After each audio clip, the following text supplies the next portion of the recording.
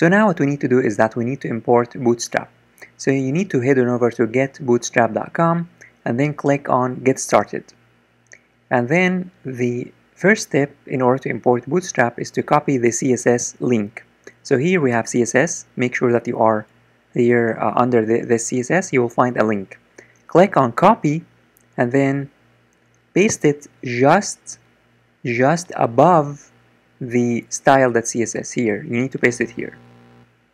So this is the first step, is to get the CSS of Bootstrap and paste it above the style.css. The next step is to get the JavaScript part of Bootstrap, which is this link. Make sure that you are under JavaScript and select this link under the bundle. Select this link or click on copy, and then you need to paste that code above the closing tag of the body. You need to paste it here.